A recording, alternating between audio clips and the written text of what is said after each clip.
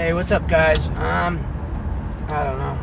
You know, the whole reason I ever even shared any of my videos was because I knew I was a fighter. I knew I could get through things, you know, and I was good at beating myself up.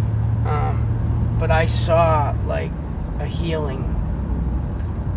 I knew I had been to a real bottom, you know. I lost my mother, and I literally used to just drink myself right out of consciousness. I almost drank myself to death for a short period, and I suffered from depression and anxiety, and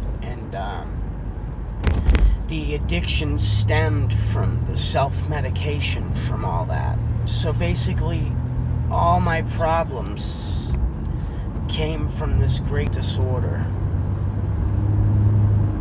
in my family, in my community. So I documented my videos, and unlike other people with these dramatic, cinematic,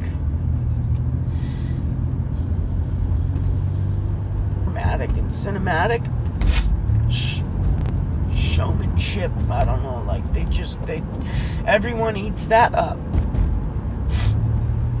But I did it all for this one video, this shitty video, because I fucking beat those addictions. And I beat the emotional abuse. I beat all that abuse and that suffering that made me self-loathe and abuse myself and make it all go away. I never understood as a child why everything was made. Like, everyone seems to want this beautiful, perfect life, but they work in a total opposite direction against it. I'm on my way to work. I've been struggling a little bit lately, but my spiritual connection is there, and I constantly am achieving goals on a daily basis. I might not have much affirmation coming from anybody else. I feel like I'm getting attacked all the time. Everyone is miserable around me, and they try to push their misery on me. But I try to stay ignorant to that, and that makes me seem like a big asshole from that perspective, if you think about it. So, you know, I just wanted even if just one person out here has been struggling and praying and suffering from all their happiness constantly being out of reach and ripped away from them. Nothing is gonna come good out of that suffering. And use it, the steel of your blade, and cut through that with diligence, hard work, and love for yourself, and a connection to your higher power that's there, that everyone's taken away from us all the time. It's hard to live in such a lonely, ugly world. It really is, man. I didn't get on here a little bitch, and usually I would let it I want you guys to just realize that there's many people in the community, and all this stuff happened, and it helped a lot of people. It seems like it's over now, and everything's been censored to the hill, and freedom of speech is almost like gone in America, depending upon if Mark Zuckerberg likes what you're talking about or not. So I'm sure I reached some people. People did recognize what I was doing, but it wasn't for that. And it wasn't to be cinematic or make any exciting documentary to show that one person out there that's really on the verge of death, that could be getting up every day and working hard with a straight face and shopping and taking care of his family. Or inside they feel broken and hurt, and they're struggling with their problems and addictions and their own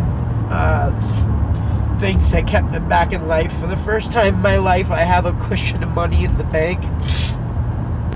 And mistreated, like often happens in the cooking restaurant industry, first time in my life, I feel of security, because I dealt with those addictions, and I watched every dollar that I used to throw away go into my bank account instead of to a liquor store or an impulse Walmart buy or some stupid shit we don't need. And I'm not any great at it. Probably could have done better, and it would have been even better if the people around me would have been more supportive. But that's what you got to deal with, because it's not about whether they've been supportive or not, and you have nothing to do with your should be your happiness and safety and security and your freedom, divinity, sovereign. That feeling, that's divinity that's in every single one of us, that we should all feel every day as we wake up reborn. Like notice you get older and you know you're harboring that you're taking, that's making you way down and being old. You're gaining mass and acceleration and becoming this. Let it go. That's all I got to say. Let it go. Whoever's out there that cares, and thanks a lot, and for being with me through the videos when I was throwing them out every day or so. But I'm with much, and I think this is going to wrap up this portion of my life, and we can continue with other things, because the whole point was that I knew I had hepatitis and I was sick also from some drug abuse. And the other day I got the phone call, there's no sign of it, I'm cured. I'm taking one more dose of the Maverick medication just to make sure. I knew that I had to persevere to get to that. I had to do to get to that point, and it was not easy, and I've been working on this for about a good almost 4 years of my life.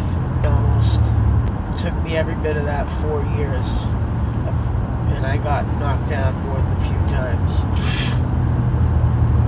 and half of it was still struggling, but now I'm more power to truth forever, man. Be conscious. Seeking the truth forever, guys. That's all I can say. And don't get weighed down on the physical, material things. It's all about the principles and the powers behind